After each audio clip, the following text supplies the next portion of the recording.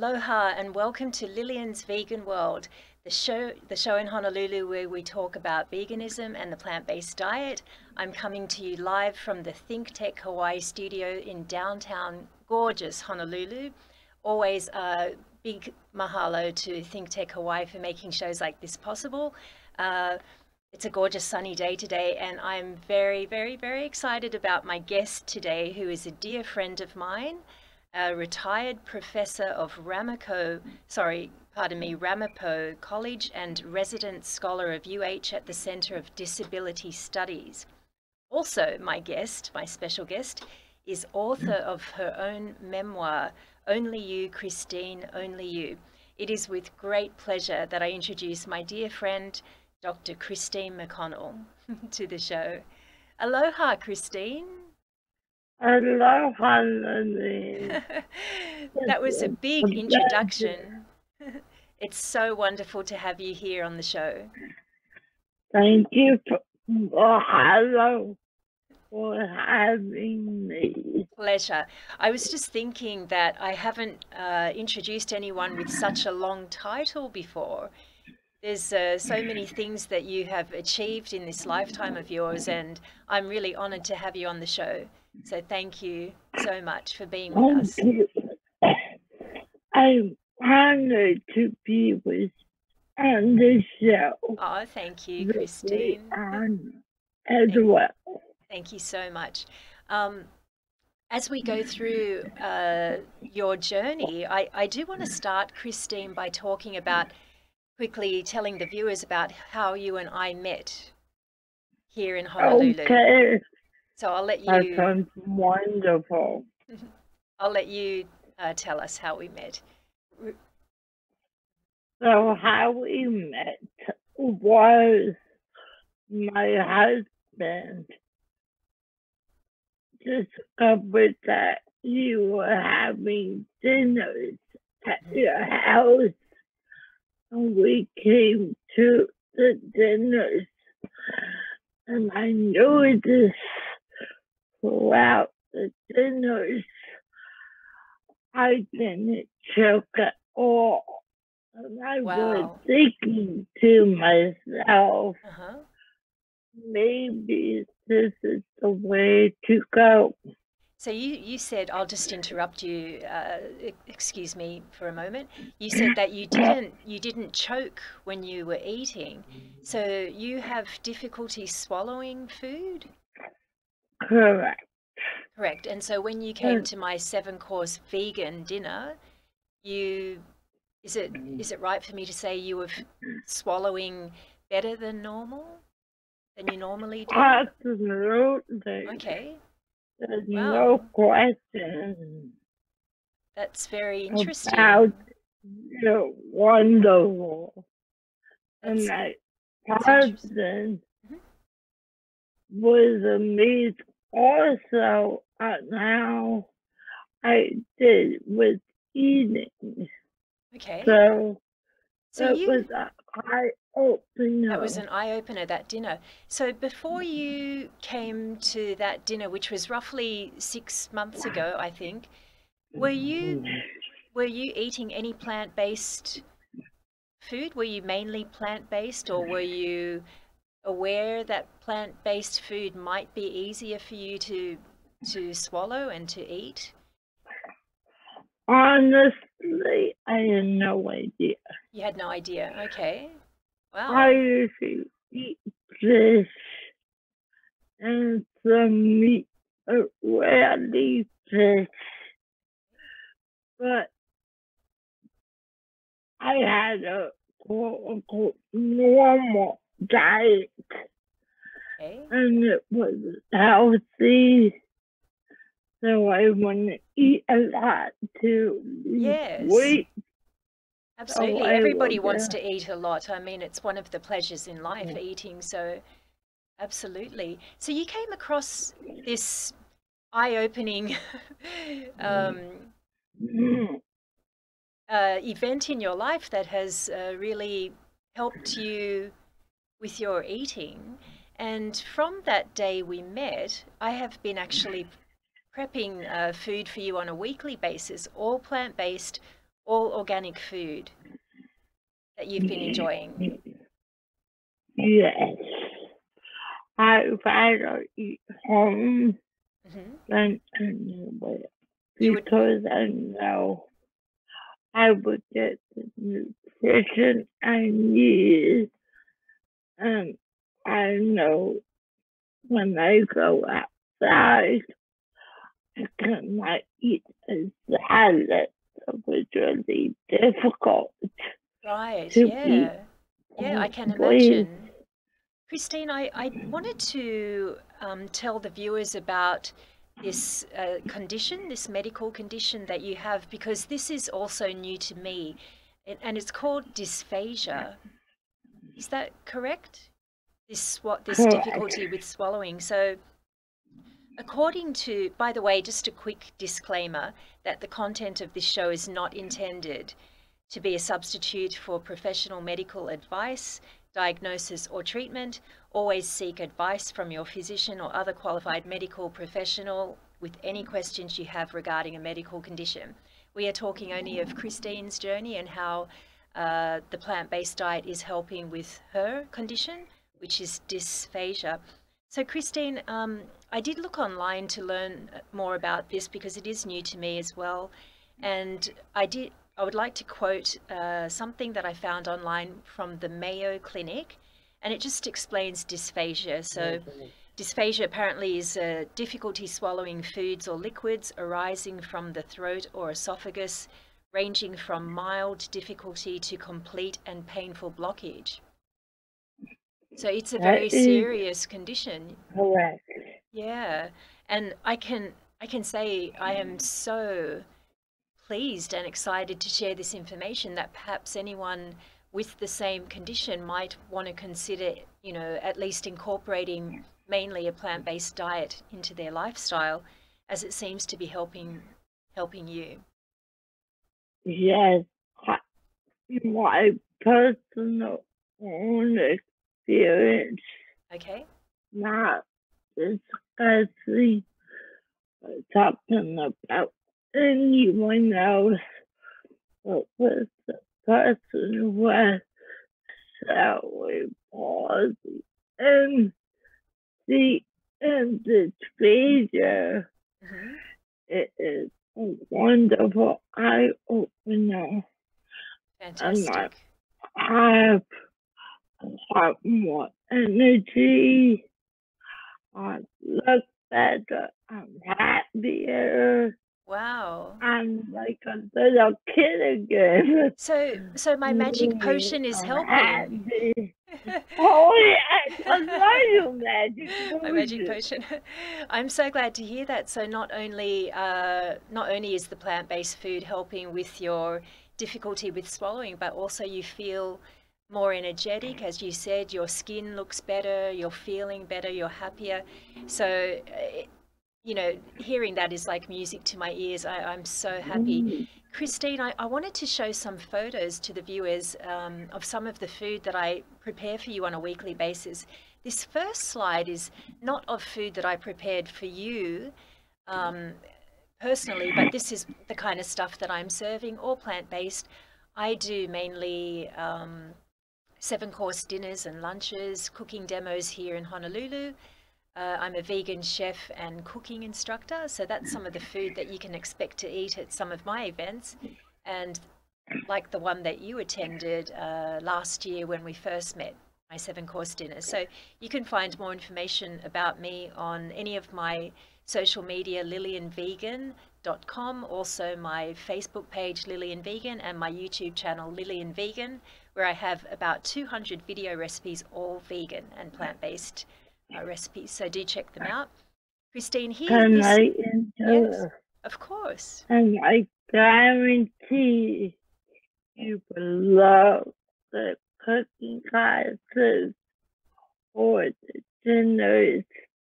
Lily, you work very hard. You put all your passion into what you do. And everyone can see that. Oh, thank you so much, Christine. That is what motivates me when I hear that people are enjoying what I'm doing, and I'm, happy to share this passion because I know that the plant-based diet will help people feel better and take back some of their health. So, Christine, I want to show the viewers some of the food that I make for you on a weekly basis. This next slide is of your husband's birthday that you asked me to cook for. And Yes.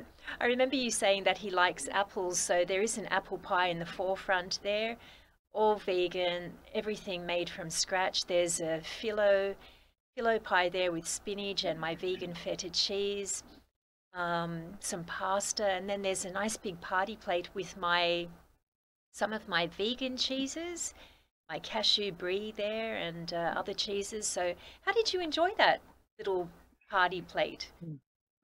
Vegan fiesta. The vegan fiesta. I will never forget it. We opened the bag and we were so surprised and happy. And I have to tell you a secret.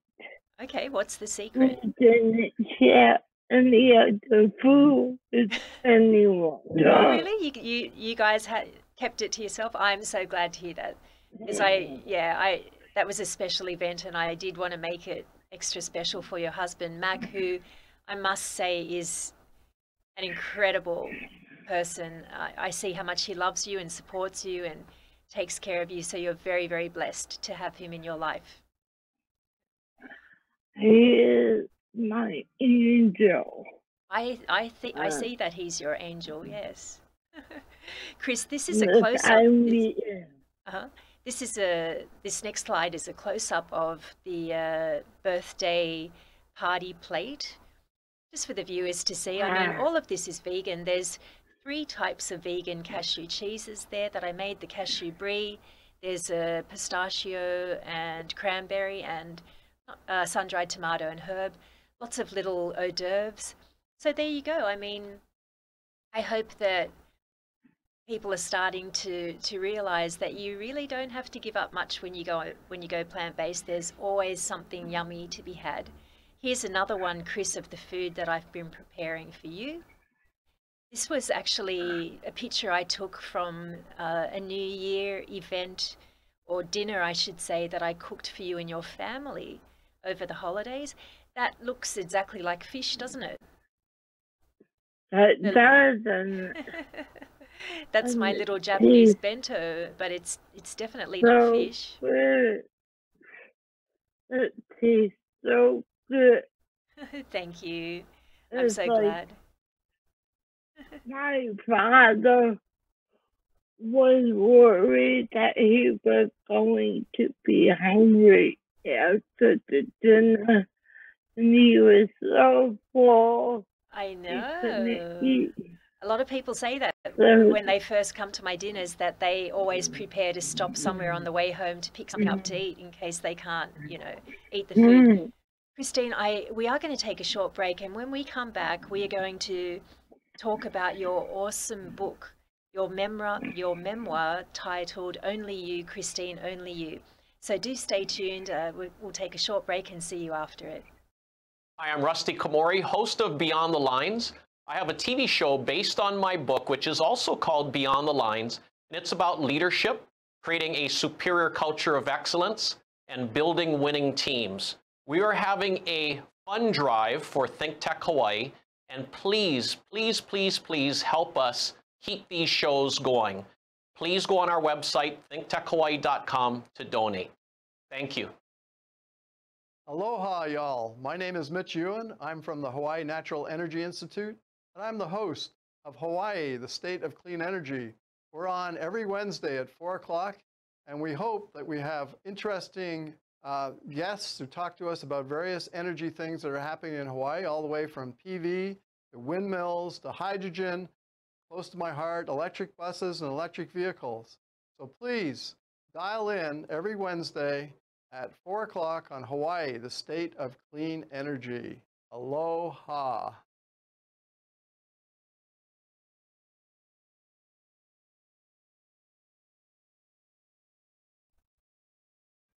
Welcome back everyone to Lillian's Vegan World. I'm your host Lillian Cumic. Thank you for joining us. I'm so excited to have not only my dear friend but a very, very wonderful person, Dr. Christine McCohnnel, who is retired professor of Ramapo College and resident scholar of UH at the Centre of Disability Studies. Christine McCohnnel, welcome back. Thank you. So lovely having you. You know, I'm intrigued with this memoir of yours, and I do have to get myself a copy so I can read it. The memoir that you wrote, Christine, is it 2009 that you wrote this book? That is correct. Okay, and it's titled Only You, Christine, Only You. Can you give us a quick idea of where the title came from and what it means? I want something original. Majority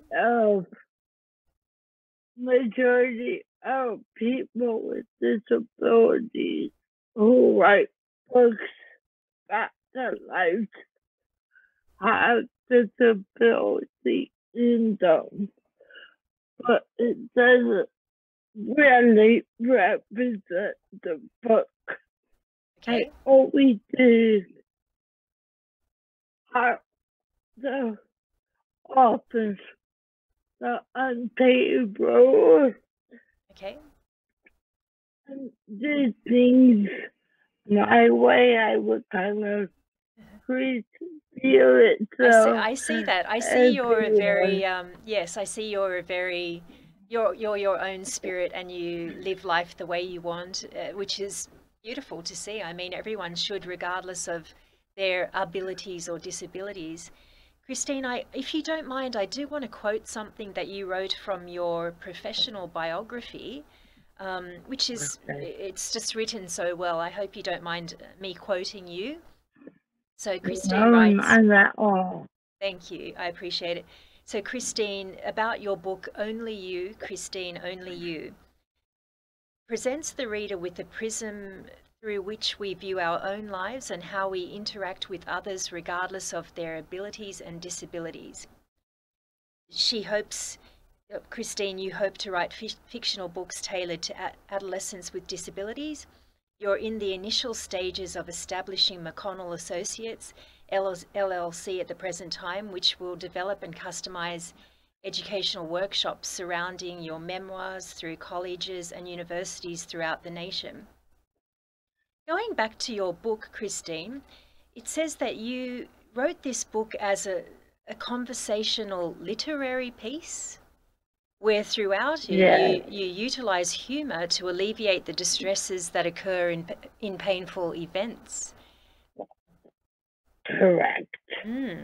I use humor a lot.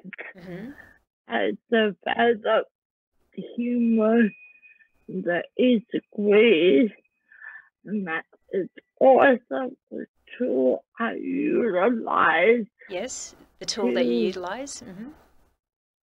So my audience, I would know if they can understand me or not. So when I was when I taught, I used to say, laugh at my jokes, even if they're not funny, so I understand that you understand me. Okay.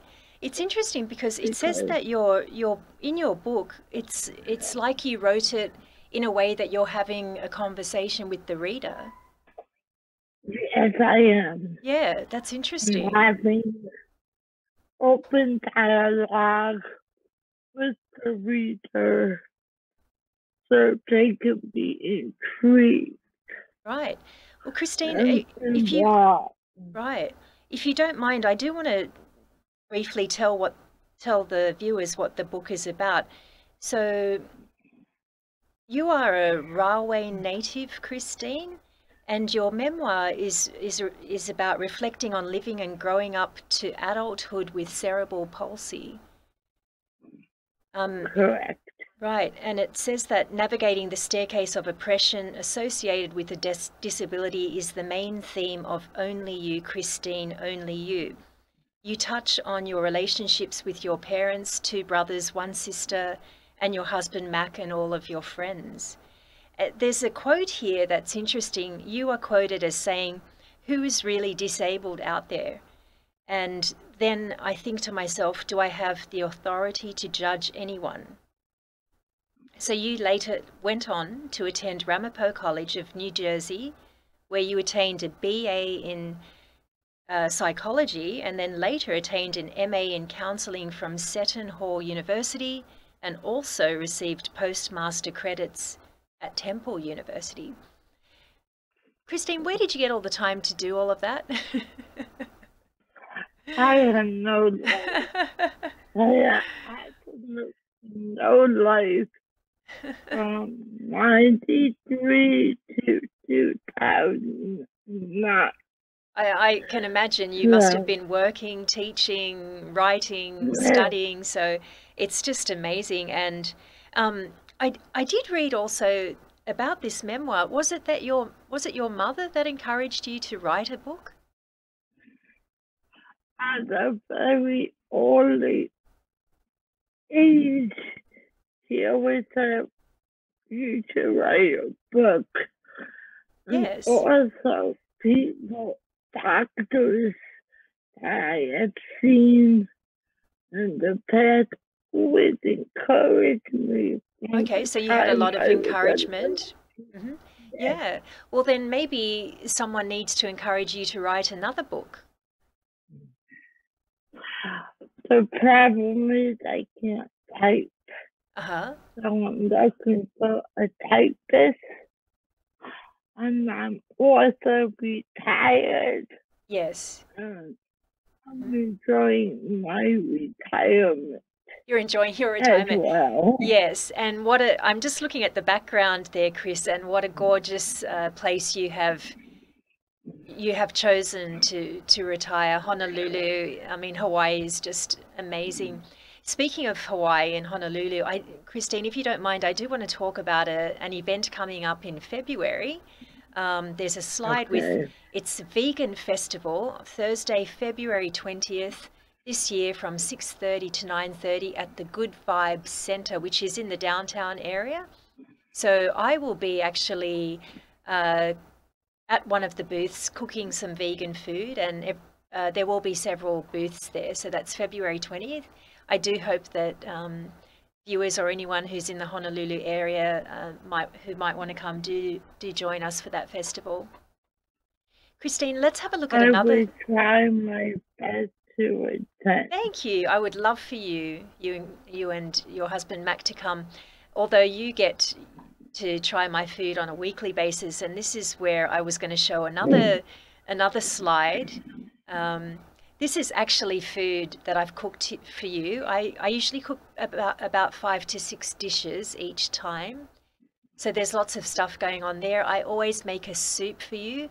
And I'm sure you've discovered my secret to cooking for you, Christine, that I sneak in so many vegetables.